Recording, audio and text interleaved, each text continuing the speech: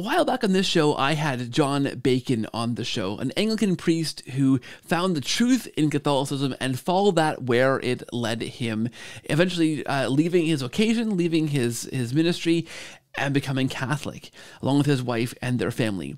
Well, this week on the show, I have John's wife, Lauren Bacon, to unpack kind of her side of the story. And I love stories like these two perspectives because there's so much value in the other person in that conversation. How is Lauren processing these things alongside her husband? How is she wrestling with these things? And what kind of insights does she have to bring on this situation? Well, as it turns out, a ton.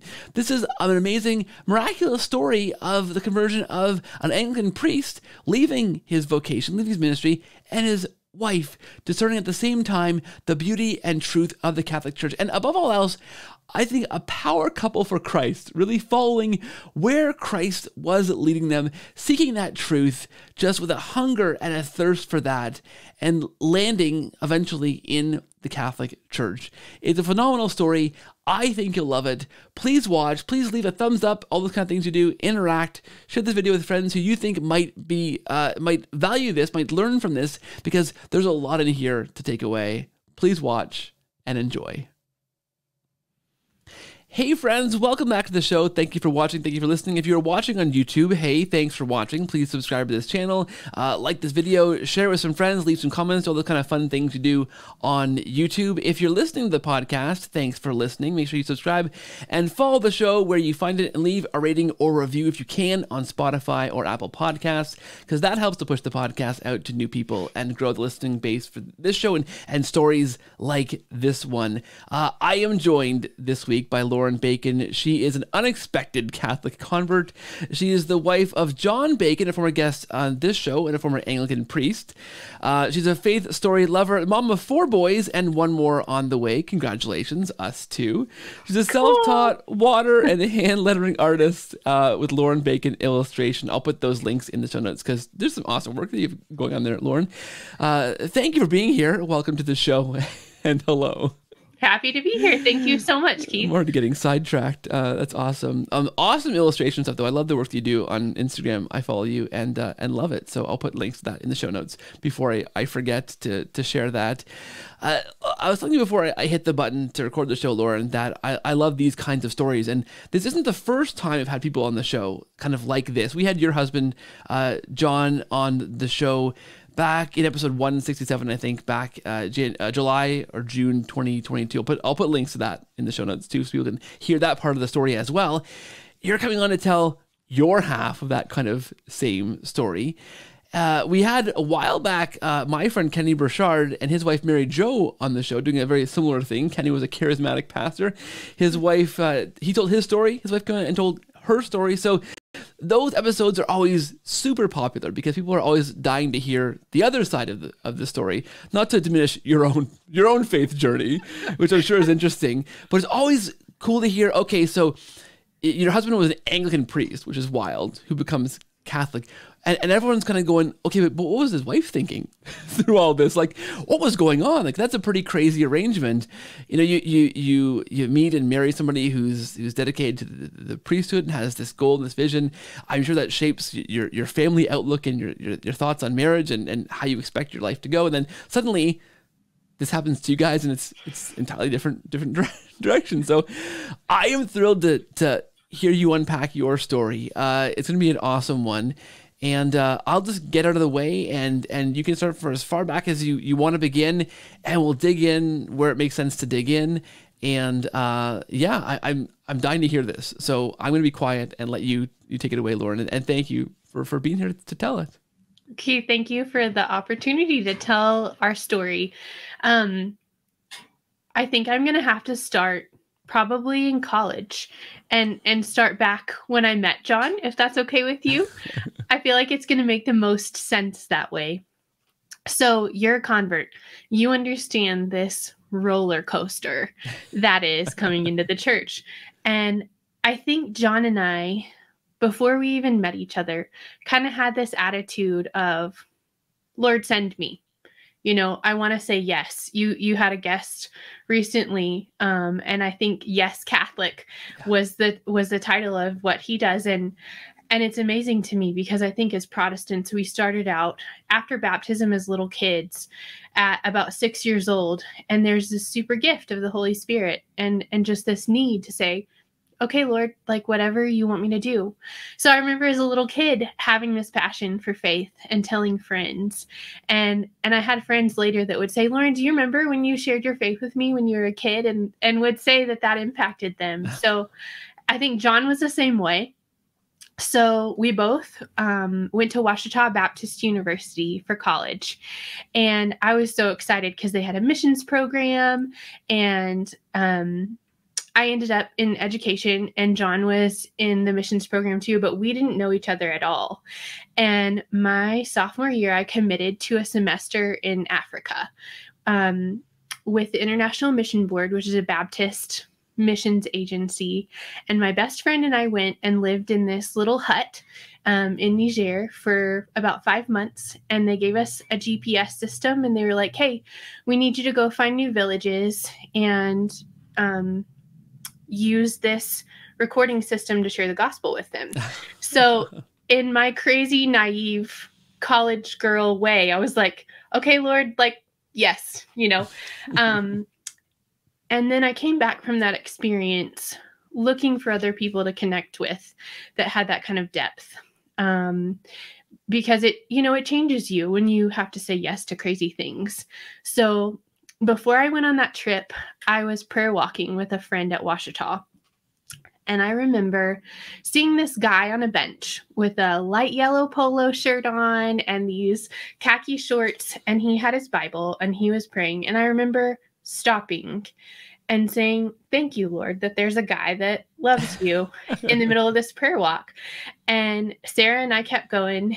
And for some reason, that moment just stayed in my head.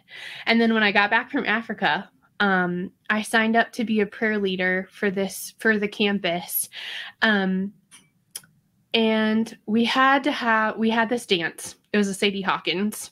And I was so scared of guys. I did not want to talk to guys. I did not want to have to ask a guy to this dance. But we had to be there. And my friends were like, you need to figure out somebody to ask because you're going to be so bored if you're there with the rest of us and you haven't done it. It's like, okay. So John and I had interacted before, and he had been to Peru for a 10-week summer mission trip. And I thought, he would be somebody that I could talk with. It would be easy to talk. Maybe I'll ask him. So it was called Barn Bash, this dance. And we went, and afterwards we climbed some hay bales and sat on them and talked about the gospel and missions. And I was like, dang, this guy's going to be a good friend. I'm so glad that this worked out. He goes back to his dorm and tells his guy friends, I found the girl that I'm going to marry. And I had no idea that, that was his thought process. But the reason we connected was because we love the Lord and because we wanted to say yes and do missions. And we started dating a little bit afterwards, and we were taking this history of Christianity class. And our professor, Dr. Carter, did such a wonderful job of walking us through the history of Christianity that I really think that was like the foundation at the Baptist University for our conversion.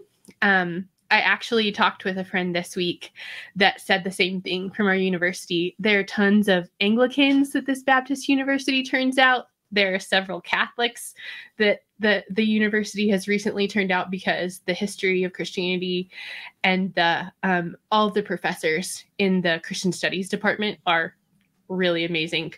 I'm afraid if we go back and tell them, hey, you're turning out so many, Anglicans and Catholics that they might be tempted to change. But it was really special because we had a foundation laid for us that I guess the Lord had planned and we never could have really asked for. And then after that, we got married and we ended up at Beeson Divinity School, which John talked about as an interdenominational school, and becoming Anglican at that point. And our yes, Lord, at that point was becoming Anglican. And it was tricky. It was really tricky. I don't know what your wife says about your conversion story or this other wife says, but that was a period of time that I think the Lord was gracious in letting us have a tricky time socially, emotionally, and with family coming into the Anglican Church, because it was a less bumpy ride into the Catholic Church. So we got to do like the hard part early, I think.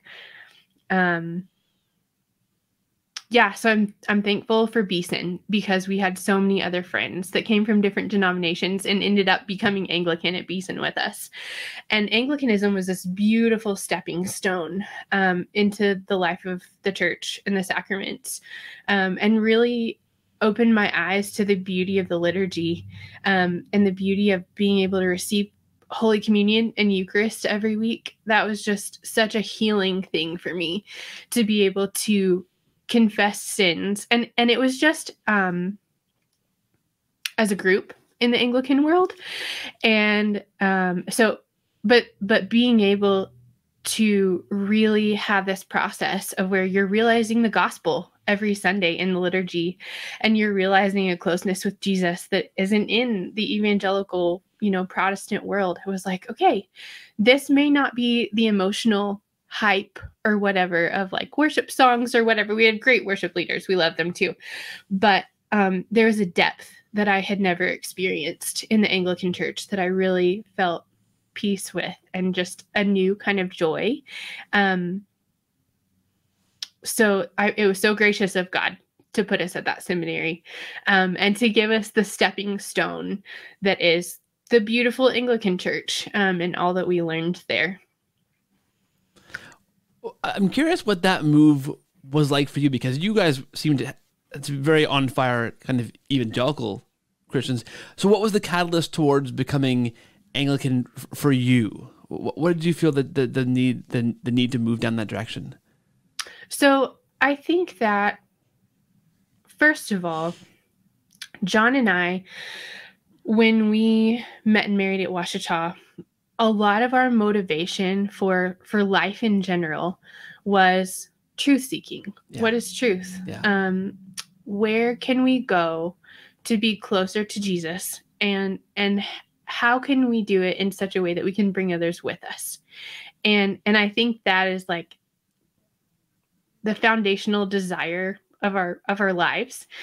And I think that when we got to Beeson and I started realizing that there was so much truth and beauty in the sacraments and in the liturgy and the Eucharist, I thought, this might not be as pop culture or as, easy to come to church with me. Like, you have to actually explain things when you take people into an Anglican or a Catholic church.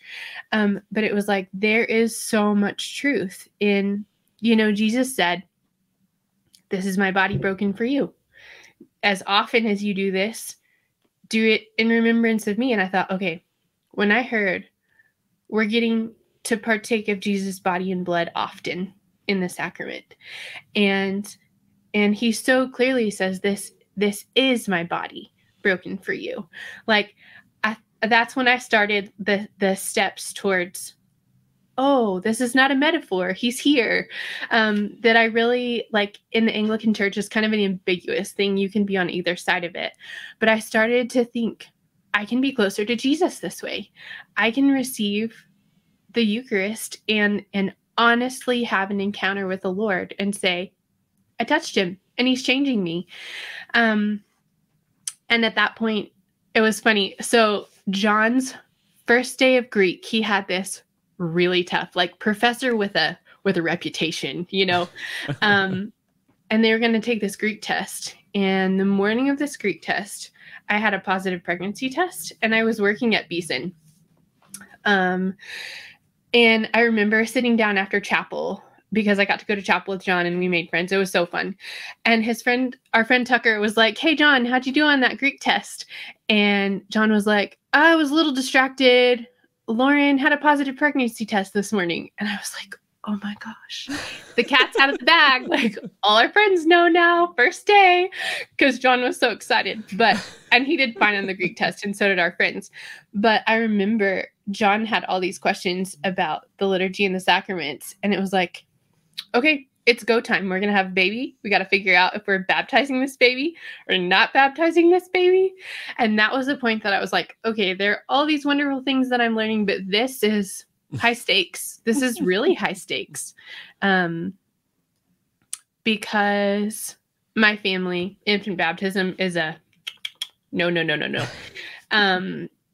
There were some intense discussions and consequences for being okay with infant baptism, as well as, you know, what they would call believers baptism. But that was the point that it was like, this is real. You know, like my appreciation for the liturgy and my appreciation for the Eucharist, like this is the point where the rubber meets the road, because we're going to have this baby and we got to figure out what to do. Yeah. So what came next then? I mean, you guys, Anglicanism as a stepping stone, obviously, because John, we know now, was a former Anglican priest, that stepping stone became quite a serious commitment for you guys. So, so what came next? You're there with a positive pregnancy test. all your friends know, very early days of pregnancy. Yeah. You do the research. What do you guys begin to kind of land on in terms of you know, there's appreciation that moves, I think, into more of a serious kind of, you know, dedication to Anglicanism. Yeah, absolutely. So we, with our friends that were seeing the same thing, it was so gracious of God to put us in this friend group where everybody's like, we are drawn to church history and we are drawn to what happens in the movement and the liturgy and why we worship this way. But it was funny because Beeson, the president of the school, really appreciated Catholics, but he went to an Anglican church. And so there was no real like place to be able to interact with the Catholic Church at all. So I think Anglicanism was as far as we could go. That was the ceiling at that point. And it was funny because I remember saying to John, once we'd become Anglican, because it had been so stressful with family and everything, I was like, this is the ceiling for me, dude. Like, I'm not going to be Orthodox. I'm not going to be Catholic. It's not happening. Like, don't even go there. Don't think about it, you know?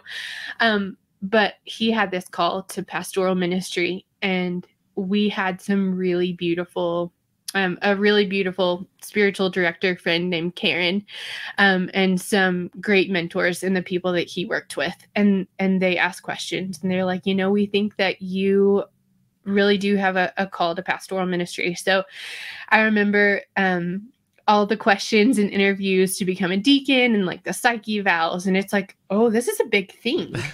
But it really increased my level of respect for the Anglican Church and now the Catholic Church too, because it's like, we're going to be serious about these guys that we let in as priests.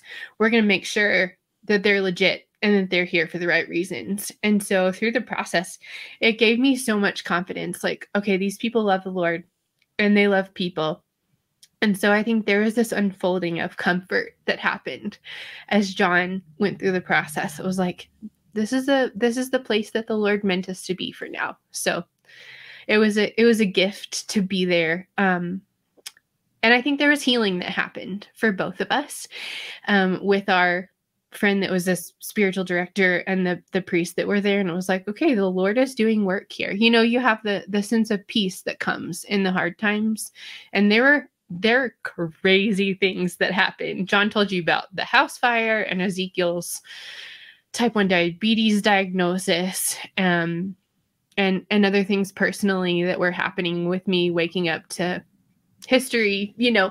So it was like craziness happening all around us, but the Lord was doing this inner work that was peaceful and helpful. And I thought, okay, I see the Lord in this. And even though it's crazy as John pursues the priesthood, it's going to be okay. And it was turbulent, even you said, with your family, like with the dynamics of some of these things that you're beginning to embrace. I guess looking at church history and trying to figure out where these things land, you're coming to conclusions that are at odds with things that you believe for all of your life. And you were a serious person. You were a serious Christian. You weren't just kind of taking your faith lightly and had adopted these views kind of willy-nilly. Like, I mean, it sounds like you guys were serious with your faith, had believed these things, and were making a really concerted effort, like struggling against making a change, but really coming to conclusions that were opposed to what you believed, and then opposed to people around you that still believe those things, right? Like you said, baptism for one thing, for example, you know, a high view of the sacraments, these things, like that's the hard work of conversion, right? Yeah. Yeah, definitely. It's not easy. Nothing about it is easy. And it's amazing how John would come home with something new that he would find theologically as we're growing in this way. And we would chew on it and wrestle with it. And he'd tell me about all these church fathers that he's reading. And so for days, I mean, I really felt like I went to Beeson with him because I worked there for a while and before we had Ezekiel. And he would come home and walk me through the process of, you know, these church fathers and the church history and like Old Testament, New Testament classes. Like I got everything but the Greek and the Hebrew just because John is a good teacher and would come home and be like, okay, I'm working through this. I need your opinion.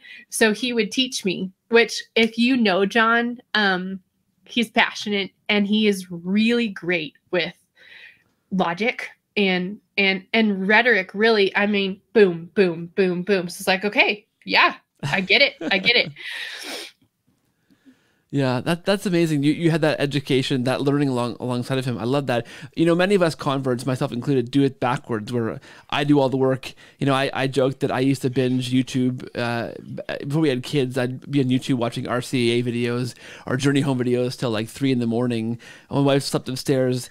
No idea what I was doing downstairs this whole time until I kind of sprung on her, like, oh, by the way, I'm thinking of becoming Catholic, and it was like a lightning bolt. And there's so many stories like that from especially men in the family doing all this work on the side and then going, oh, by the way, I'm thinking of, like, I think we're just too scared to say anything before it's too late. Like I was, you know, because you're in the faith with your spouse. Like my wife and I, you know, we met in a student church together. We worshiped together. We served together in this church. We joined the family church, and we had kids, and like we're in this church together. Our marriage is wrapped around our faith, and vice versa, right?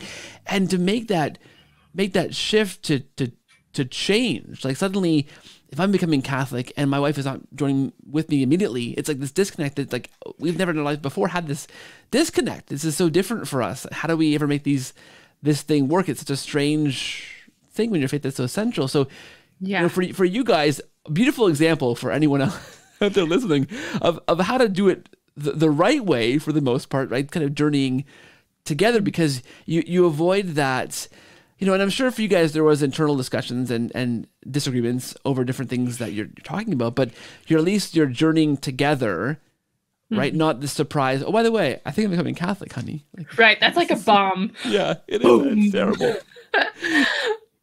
Yeah. If John had done that, I think I would have, you know, dug my grave and laid in it. Like I definitely had to have the process with him of all the little steps, for sure. Yeah, yeah. And, you know, God is gracious in hindsight for our marriage, for most of the people that talk to on this show, even those of us who drop the bomb like that, things do work out in the end. My wife became Catholic a year after me, after some long discussions and meeting an awful therapist who would try to talk me out of becoming Catholic. It ended up convincing us both to become it. It's a great story, because he ended up for us, the time that I knew that she was serious about this Catholic journey was when she began defending my beliefs to this Anabaptist marriage counselor that we were seeing. And I look over and I thought, okay, she knows why I'm becoming Catholic. I think she likes this and believes this too. And that was an amazing experience for us. As much as we hated paying that guy all that money, whenever we saw him, and just wasn't very helpful. But hey, in the end, thank you. I appreciate that experience. My wife and I are on the same page now. Yeah. So I mean, I guess it worked. I guess after all, that worked. So for you guys, I guess here you are then on this journey where John is looking at pastoral ministry very seriously. You are staring down the barrel. That's the wrong word. Kind of. No, it makes You're sense. looking down the tunnel of being a pastor's wife, Anglican pastor's wife, as part of your identity. You know, in this family. What comes next? I guess, because we know from having John on the show that he's not an Anglican pastor anymore. So obviously you guys kept asking questions. Where your perspective on this, what kind of happened next after that on this journey? So I really thought my ceiling was Anglicanism. I truly was at a place where I think if Jesus had shown up in front of me and said, "You're going to be Catholic next," without all of the steps, I would have been like, no, like that's not my normal thing. But I think I was at the place where I was like, okay, I think I've hit my max here. I really think I've hit my max here. So the Lord was gracious again and gave us some time as John was becoming a church planting priest. So he was ordained at St. Peter's in Birmingham. Beautiful time with friends. And after that, there was this discernment period where they were like, okay, do you want to just have a church or do you want a church plant? How do you want to do that? And John is a fiery sucker. He's a go-getter. He really likes to look at scripture and history and tradition and say, okay, are we doing this well? Are we doing church well? Are we leading people faithfully? Are we teaching faithfully? And so at that point, he was still in seminary, and I really felt like we could dig. So we went looking, and we interviewed for church planting training, essentially, to say, is this something that we fit into? And we met some really awesome people. And there was a super kind priest named John Wallace who was like, I think maybe we want to interview you guys and bring you on board. So we ended up in Florida with them, and we met. That was another healing time, I think, that the Lord knew that I needed before we came into the Catholic Church and learning time. It was a really sweet 2 years of John being able to preach and learn pastoral care from Father John, and to take a look at something that we didn't have in seminary. Like, you can't learn pastoral care well until you're practicing it with somebody. So praise God, he had somebody sweet, to teach that. But the plan was supposed to be to stay there for 2 or 3 years and then church plant in the area. And so John's ordained at this point. We have fundraised a ridiculous amount of money to try to be able to live. So I'm like shaking as I'm talking about this time period because it was taxing. John did most of the footwork, but there was a lot of faith involved, so at that point, like, our faith muscles are strengthening, yeah. I think, which I would not have the strength to come into the Catholic Church. I think if we hadn't had these people and this healing internally, from family of origin stuff, all of these steps, that it was like, oh, I get what the Lord was doing now in hindsight.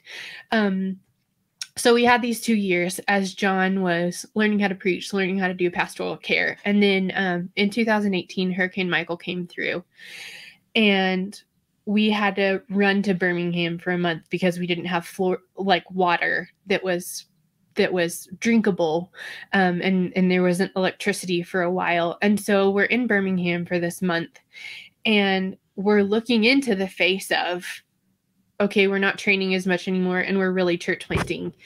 And it gave us some time to look at the plan. And we ended up figuring out the diocese wants us to do one thing, and our home church that we've been at has a different vision. And these visions are complementary, but they're not super in sync. And so there are a couple things, like the hurricane came through the area, like right next to the area where we were going to church plant, and all these little pieces that it was like, okay, is this the thing or is this not the thing? So we know we love the Eucharist. We know we love people. We know that the Lord has called John to be in ministry, and it's so stressful watching my husband go through this time of like crisis. Do we stay here? Do we go? And there was a church in Missoula, in Montana, that had invited him to come up several years before that. And I had been like, no, I can't do the snow. I can't, I see myself as depressed and stuck if I have little kids in a snowy place instead of in the South. And I don't want to leave the South, is what I told him after seminary. So he had been gracious to me and taken the Florida position instead, because I needed the sunshine at that point, and I was scared. But as John is having this crisis of, is this the right thing? Is this the right place? After the hurricane, we ended up coming up to Missoula for more church planting training. And I think John talked to you about, he really started to have a realization that in the Anglican Church, the places that you can fall theologically are so wide and ambiguous that it wasn't helpful for pastoral care. And he was like, you know, some of my priest friends are over here on this theological issue, and some of my priest friends are over here. And when people come to me asking questions, it's really hard for pastoral care to say, well, this is what scripture says, but, you know, or whatever that was happening there. And so I think there was a time when we moved to Montana that was like, is this the thing? You know, is the Anglican Church like where you want us to be, Lord? And is this what we're supposed to do? And so we were supposed to come up to Kalispell to church plant. And we came up with some sweet friends, Robert and Melissa, and had started this church plant. And we were meeting in our home on Sunday evenings and had the sweetest group of young professionals and young couples coming in. And John's teaching. And he is realizing that he's more Catholic than Anglican.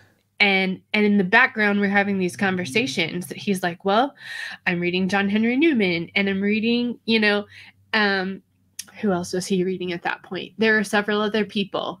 And he came home and he's like, Lauren, I think I might be Catholic. And I was like, no, you're not. This church plant is working, and we have fundraised, and we worked our butts off for like 4 years. No, you're not becoming Catholic. But he got invited to this men's group by an Orthodox priest friend that was also thinking of converting, who had a successful church plant here in the Valley. And then we had some friends from our Missoula church plant that lived in Polson that had received a copy of Rome Sweet Home at the same time. And so the Lord, it's like he strategically places you with these people that are on the same journey. And so we had these Orthodox friends and these Anglican friends that were also, the Lord was starting to help them in their journey towards the Catholic Church. And John started going to these meetings, and there were several guys that were like, so the Anglican Church believes this. What do you believe, John? And he would give these Catholic answers, and they were like, John, like, that's what the catechism says. You know, yeah. Like, yes, this is in scripture here, and this is in the catechism here. So why aren't you Catholic? And he went to these meetings for about a month, and I was loving the church planting thing, feeling like it was going great in the Anglican world. And he comes home and he's like, honey, I think I'm Catholic. Like it's more sure now. And I start hearing him talk about being Catholic in every area of life. And I'm like, oh my gosh, like, I can't handle this. Like, we were basically, there was disowning going on for becoming Anglican in my family. And it was painful. And there were people for years that didn't talk to us. And I thought, you're going to throw away your career, and you're going to throw away all of this support that we've had for church planting for 4 years, and you're just going to toss it to go to a church that I really still have some big issues with, like Marian theology and like and Pope and abuse in the church and all these really big stumbling blocks that I was like, I don't think I can do that for our kids, for myself. And John was like, okay, but I need you to take an honest look at what I'm seeing here. And I was so mad, Keith. I was so mad. It was like, We have blood, sweat, and tears have gone into this Anglican church planting thing, and you want me to do what?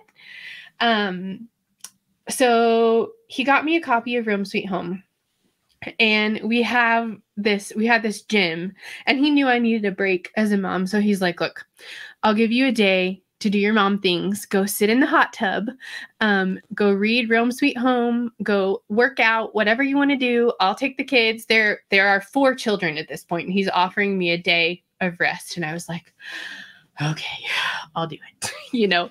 I will go read Rome Sweet Home in the hot tub.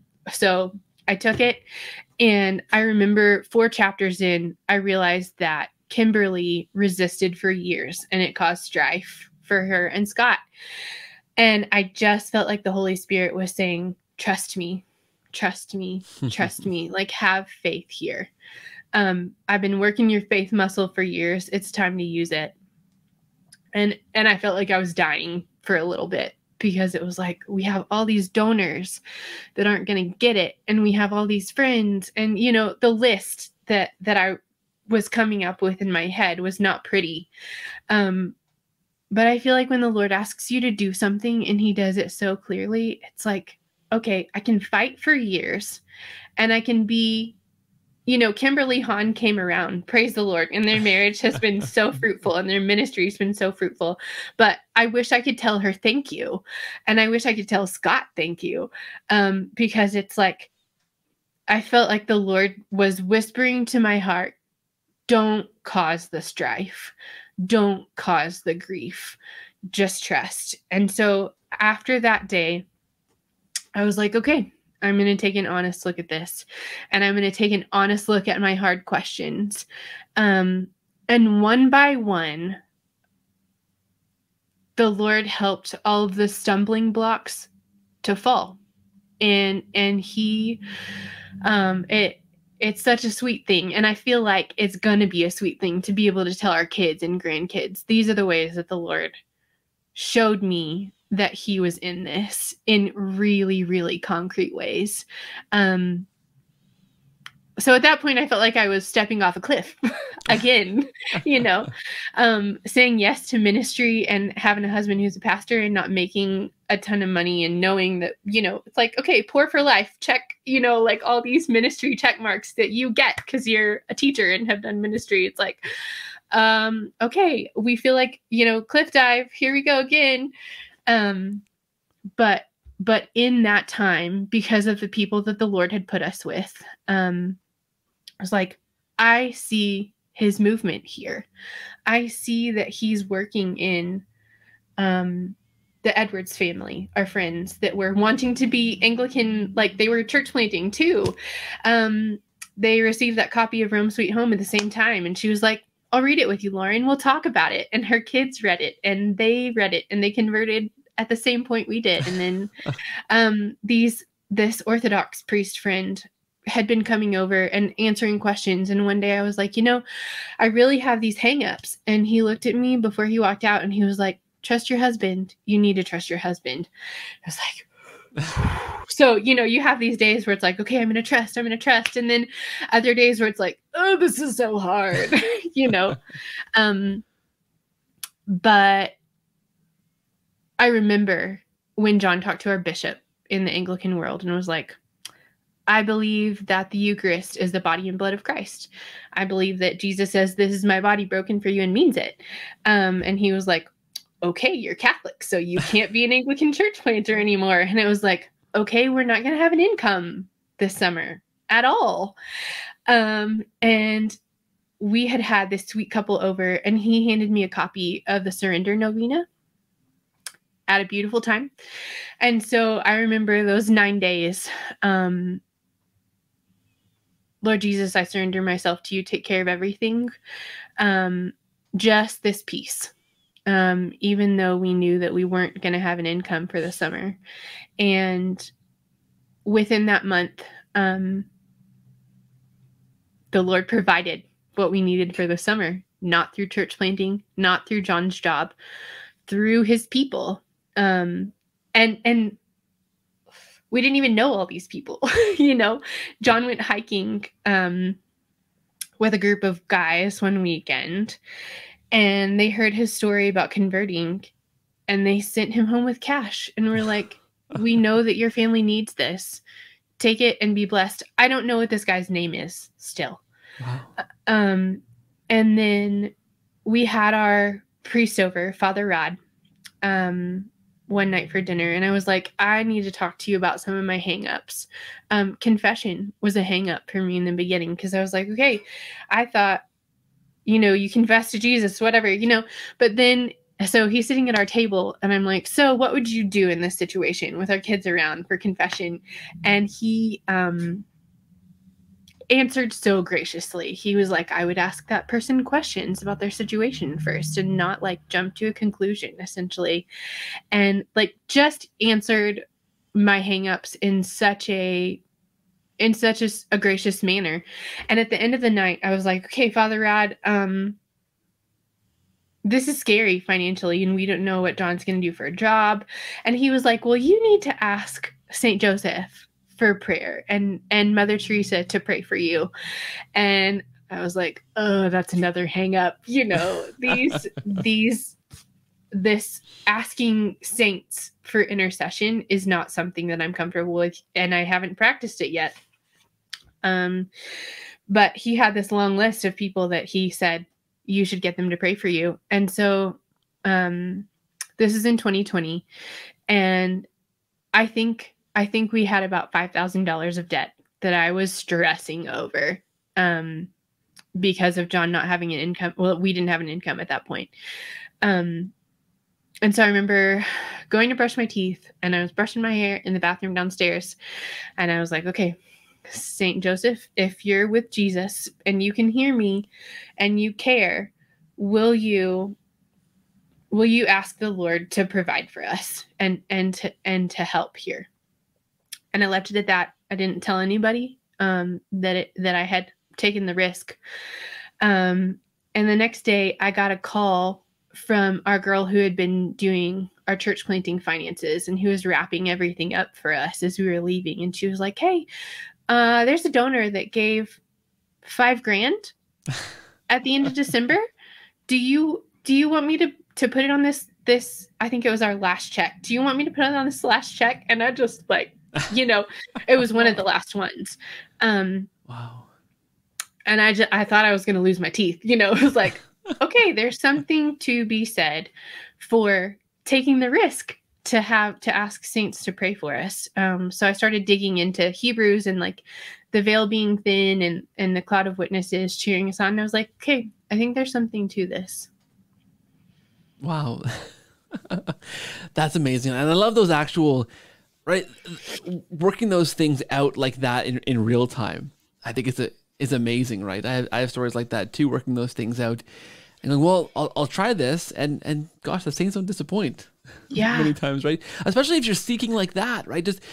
I think the same thing for me applies to something like adoration. Like if you are questioning whether Christ is present in the Eucharist, well, go check it out, right? And Christ will meet you in those places if you're curious, right? If you're curious about how the saints work, if they can really pray for us and hear us and their prayers are effective, well, try it out, right? And they often meet us like that in those places, right? I can remember for me, one of the goofiest times on my conversion journey, I was questioning whether this thing with the saints was real.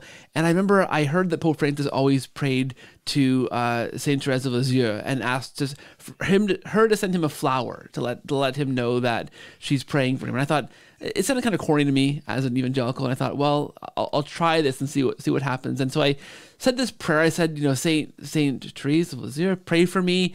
And send me a flower to let me know that you've prayed for me. And sure enough, I'm at the gym and I'm on the treadmill, and the wall of TV showing the news, whatever 24-hour news network, this picture of this missing person, this older lady, just flashes on the screen. Huge picture. She's wearing a giant hat with a huge flower on it, like unmistakable. This giant flower, like huge, almost comical. Like it was like a ridiculous hat to wear for a missing persons picture. And there it is. And I thought, okay, well, there's my flower. Like there's my sign. She was found later on. I looked it up, and she was found safe. This older lady who wandered from her house. Thanks be to God. But these kind of things that you question on the journey, I feel like when we try those things out, the results are pretty immediate. Sometimes kind of comical in my case, miraculous in yours. Like the money that you were owing is mysteriously here kind of the next day. That's amazing, right? It is. And I think there's so much, I don't know. I think you were Pentecostal, right? Before you guys converted. It's sweet because it's like the Holy Spirit gives us courage in the moments that there might be fear about trying the new things. And he really does step in the gap and fill those spaces when we need it. It's exciting too. Like, it takes courage to try, but it's so exciting, and it's so faith-giving, and it almost makes you want to do the next thing all the time. Okay, Lord, what's the next thing? So what was for you guys the next thing then? So John realizes he can't be Anglican priest anymore. He's kind of resigning. Your finances are out. Do you take the leap? Is that the next step to say, okay, we're committing to this? Yeah, when our Anglican bishop was like, okay, if you believe that the Eucharist is Jesus' body and blood, like he says it is, then you're out. And we were like, and he said it a little bit more graciously than that, but he's like, enjoy your journey in the Catholic Church was essentially where he put us. And that was our blessing to go. And he did give us a blessing to go. And it was like, okay, that part of the journey is done. This part of the journey is beginning. And at that point, we were like, all right, Lord, you provided for this month. Like, do you want us to stay here? What do you want us to do? So super kind friend, Giorgio, the one that picked at John on men's night stuff, that really, really picked at him and like pushed him over the edge.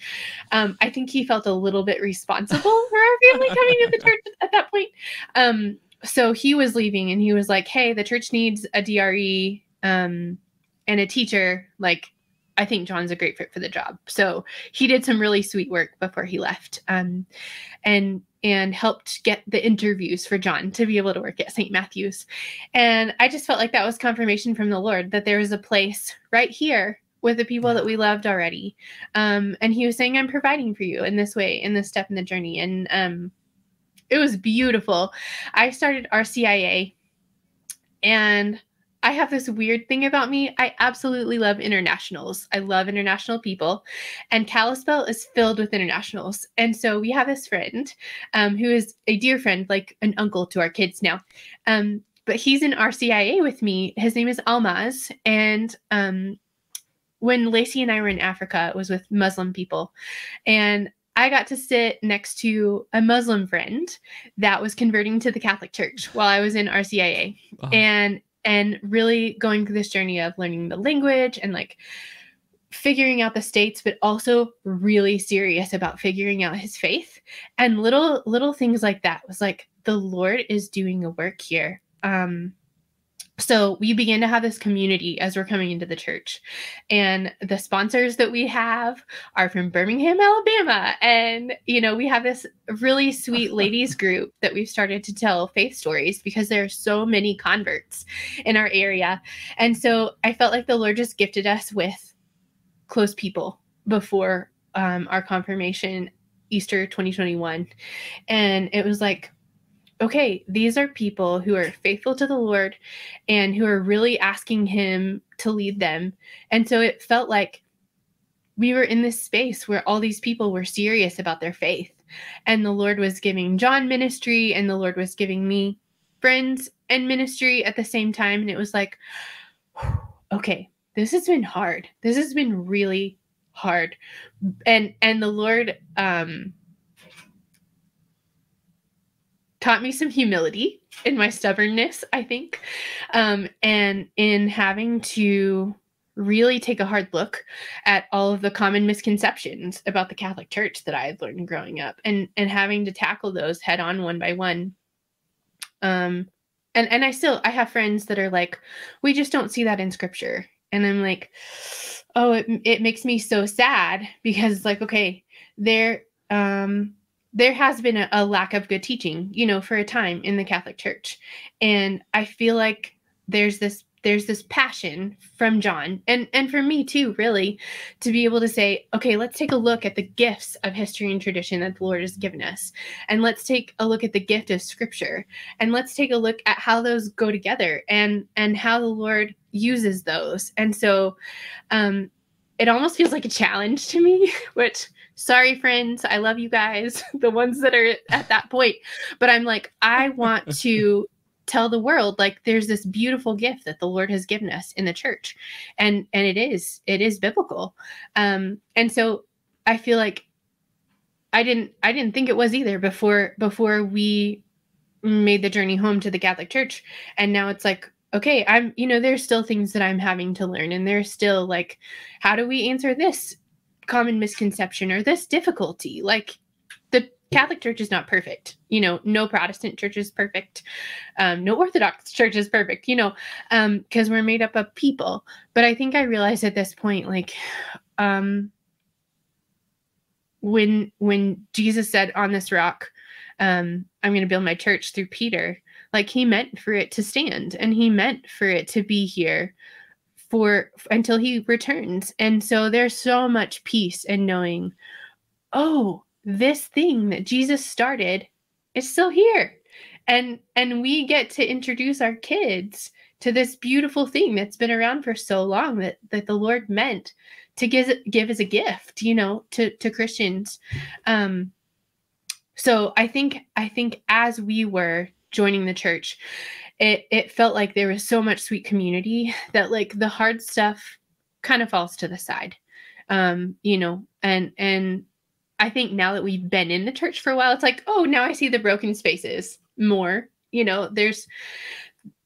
take a deep breath and you say, Lord, what do you want to do with this? And how do I dive deep? But the coming in part, I think he just surrounded with kind gifts for us.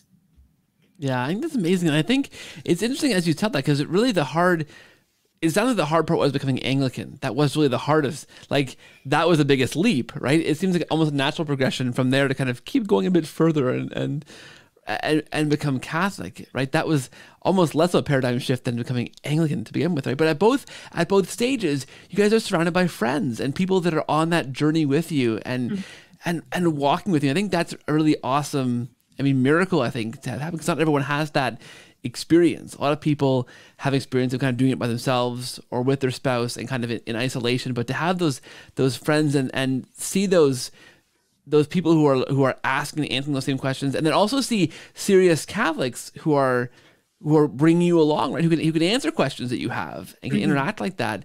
That's sometimes it's a rare thing, right? To encounter those. And I think, and I love your idea of this mission of this challenge accepted, right? To really show this vibrant Catholic faith and why we love it so much, because that's sometimes hard to find for somebody who's looking at the Catholic Church from the outside, right? I know for me as an evangelical, like, the Catholics that we knew were these ex-Catholics. They were in our evangelical church that would talk about how I used to be Catholic. I didn't know, it was all just ritual and rites and like and kneeling and standing and repeated prayers. And now I have a relationship with Jesus and I know him really well, and that's why I'm evangelical now. I'm not Catholic anymore, right? There was always that contrast. And then for us, we kind of heaped up these misconceptions about the Catholic Church based on some of those kind of interactions and things you would hear from the pulpit in the Protestant world, how they would see Catholics doing all these things and not understand them. But, like you say, it's the interactions with good Catholics who know their faith. You realize the misconceptions you have. So it's often, true. It's for me, often not these deep theological things that we disagreed about. It was things I didn't understand that Catholics believed. And when I understood that, you're like, oh, okay, well that makes sense. Actually, I get that now, right? Not that we disagreed on something, but I thought they believed it differently than I did. Right? I thought we disagreed. Actually, we don't, and how they believe it, it's actually a bit more beautiful than how I had this thing figured out, right? Yes, there's so much humility that comes from learning, because it's like, oh, my brain was so small, And it's worth when you have a question saying, where does that come from? Yeah. And why? And having curiosity goes a long way. It's a blessing.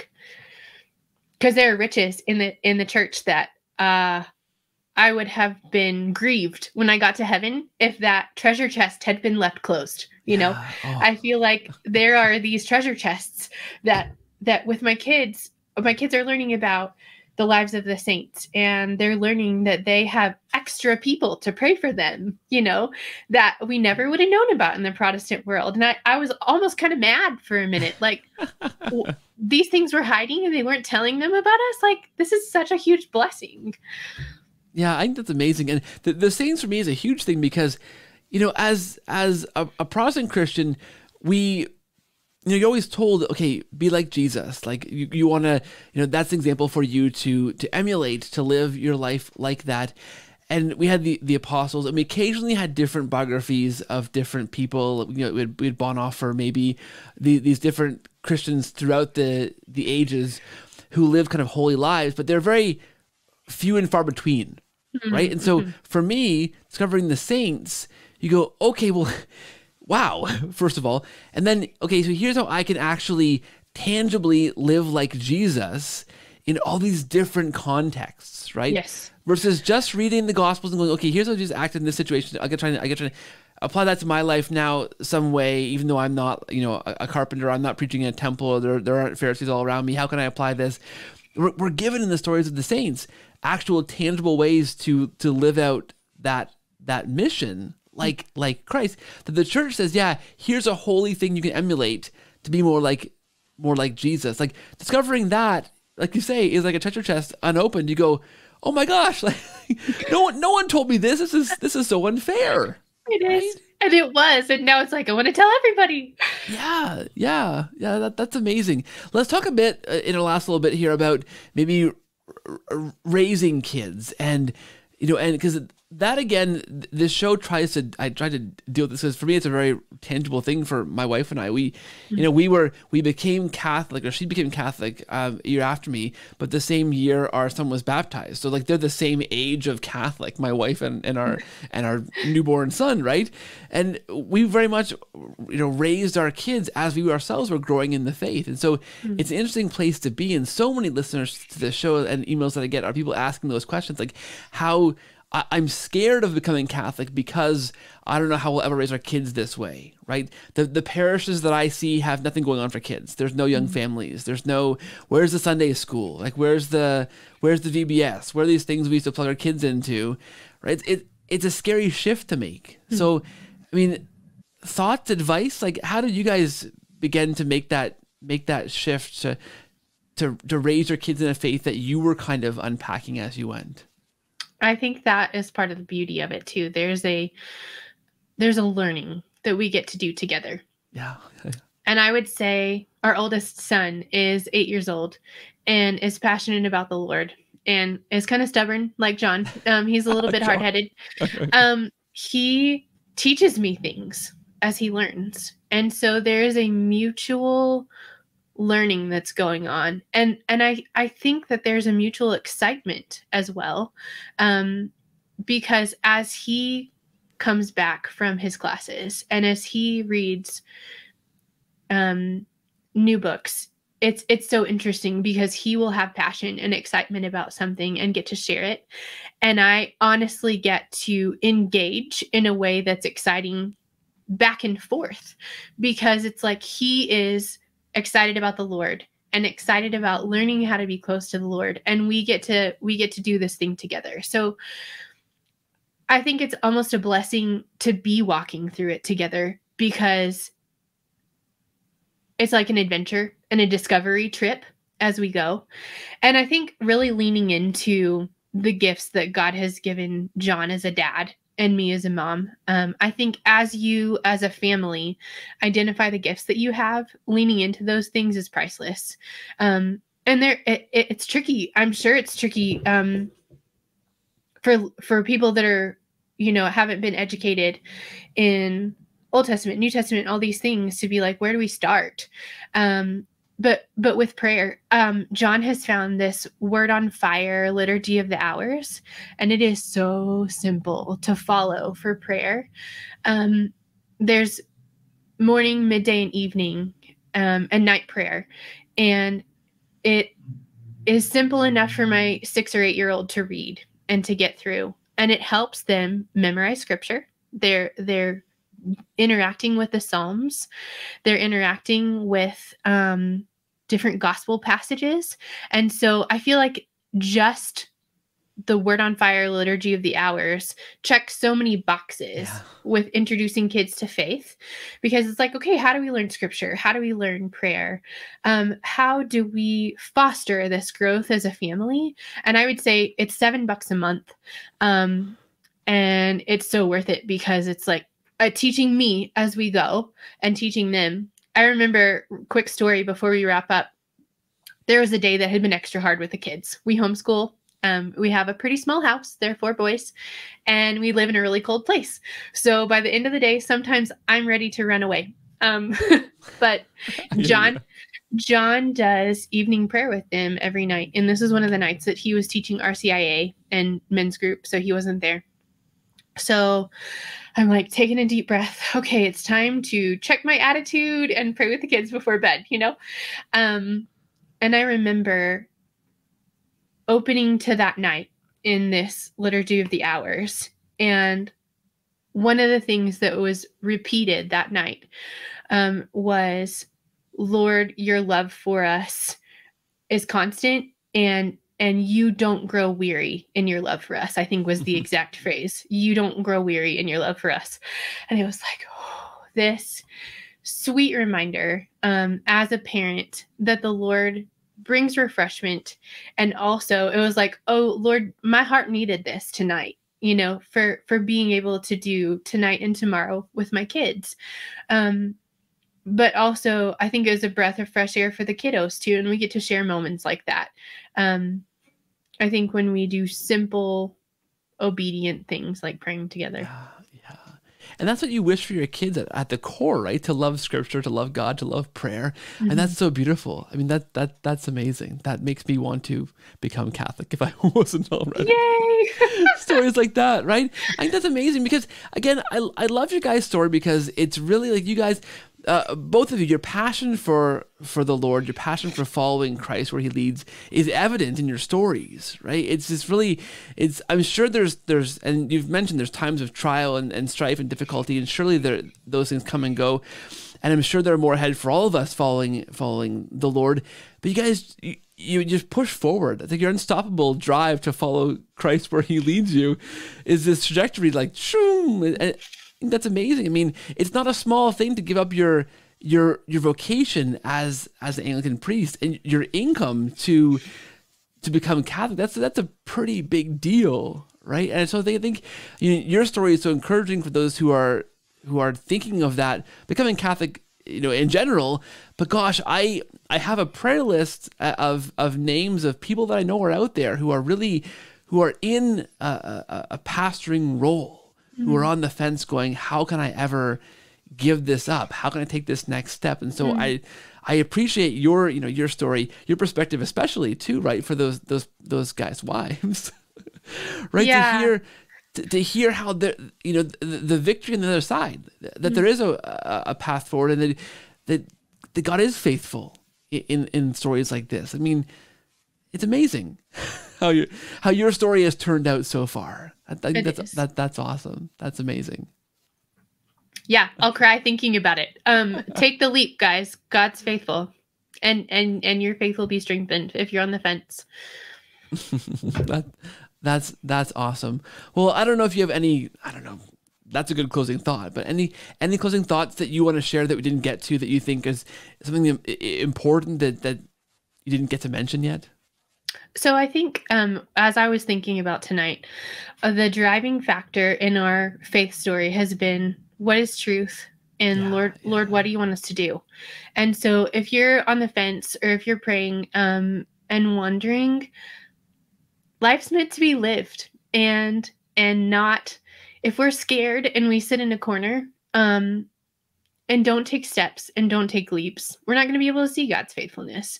But when you say yes to the things that he whispers, follow me in, it's like, I don't know, there's no greater gift. Our professors at Ouachita, the Baptist university we went to when we were studying for ministry, were like, you guys will probably never have money, but you will have rich friendships and you will have stories of the Lord's provision that make life worth living. And praise God for those sweet professors, because it's true. And God is faithful. So when he whispers, I need you to do this, yes is the best answer. That's awesome. I love that. Amen. Amen. Lauren, you don't have a series of books or a series of YouTube talks or like an online course to share, but is there a place you want to point people towards to follow things that you do, or resources you want to recommend, or things you want to point people towards? What do you want to tell people who want to know more? Yeah. If you guys have questions about Catholic faith or you're on the fence, Scott Hahn's Signs of Life was super helpful for me in the first year or so, because it reads like almost like a textbook for lay people. You can go like, okay, I've got questions about confession, and you can go look at all of the biblical resources. I think it's biblical roots is Catholicism and its biblical roots. So Scott Hahn in these passages is like, okay, this is why we do confession. And he takes you to scripture and lets you know. And it's in bite-sized amounts. And it really helped my heart the first year coming into the church, because it's like, okay, I've got a question about this. I can open Signs of Life and see scripture with church history and tradition together. So I think that's the book.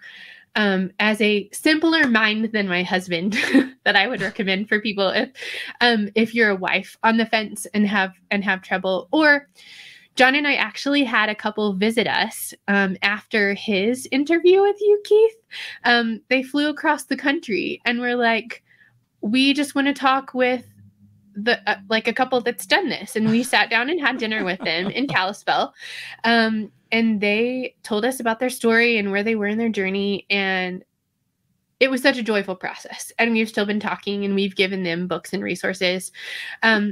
So happy to answer questions over email if you have them, lauren@laurenbaconillustration.com. Or if you need a theological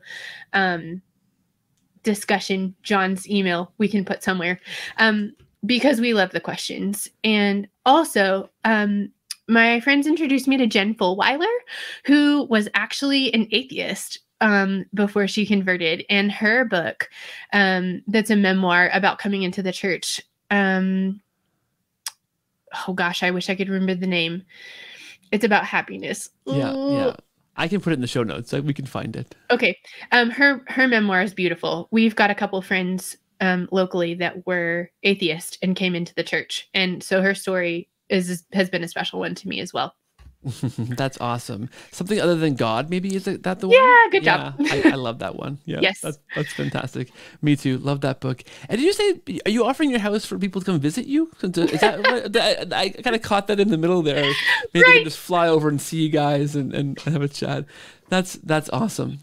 Yeah, when we were church planting, we had people in the house all the time. And so hospitality kind of came to a screeching halt for a little bit as we came into the church. So we will meet you at a restaurant locally if you come to say hello. I may come just for a break if you guys yes, don't mind. Just do it. That'd be awesome. Lauren, this has been really fun. I appreciate connecting with you and hearing your story and telling your story here.